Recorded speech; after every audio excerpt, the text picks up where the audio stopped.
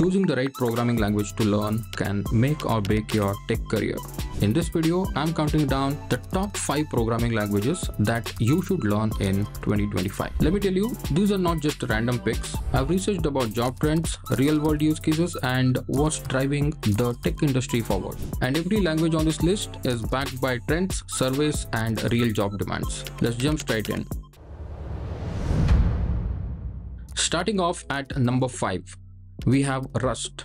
Now, Rust might not be the most popular language, but it offers exceptional performance and memory safety. Rust is all about safety and performance. Companies are using it for blockchain, gaming, and system-level programming.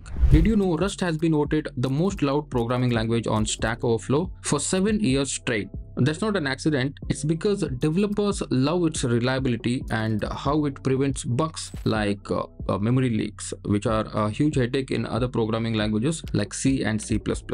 In fact, Rust was developed to address the issues that developers faced with C and C++, such as memory errors and concurrent program development. You can say Rust is a modern alternative to C and C++.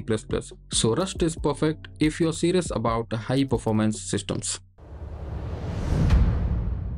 Coming in at number 4, C#, the backbone of many enterprise applications and the gaming industry. C# is a versatile language. You can build web applications, desktop applications, cloud-based systems, and games using Unity. And let's not forget about the enterprise world.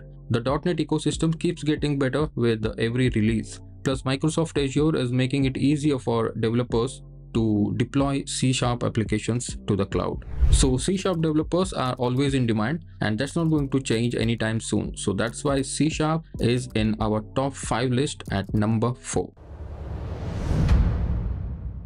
Number 3 is the old but gold Java. Look, I know some people say Java is outdated, but let me stop you right there. Java is still a big deal, especially in industries like banking and healthcare. You know, it's reliable and stable, and most importantly, enterprises trust Java for large-scale applications. Android applications built with Java, the banking systems running on Java.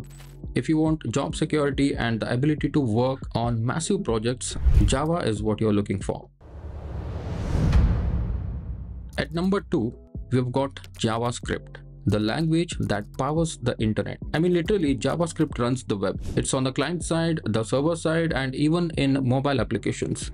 With frameworks like React, Angular, and Node.js, it has become the ultimate full-stack language. You see, JavaScript is popular because it's versatile, beginner-friendly, and it has a massive community. Because JavaScript is here since the internet was born. Now imagine the kind of community it has got. You're building a website or mobile applications or even a real-time chat applications, JavaScript has got you covered. There's no slowing down for JavaScript, it's here to stay.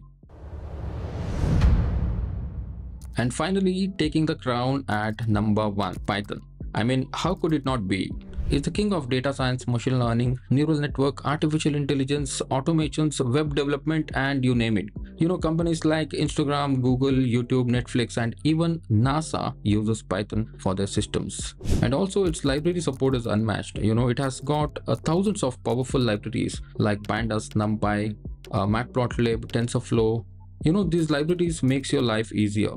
Python is also perfect for beginners thanks to its easy to read syntax. Oh, and don't forget, it's the most popular language on the TOB index.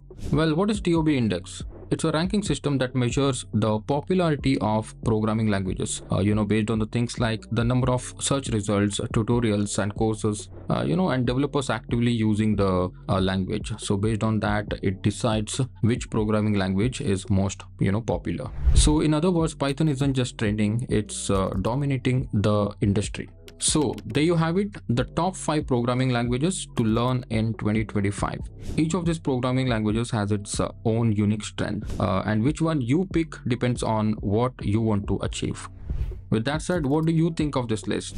Drop a comment below, I'd love to hear your thoughts. And don't forget to hit that like button, subscribe to the channel, and share this video with anyone who is deciding what to learn next.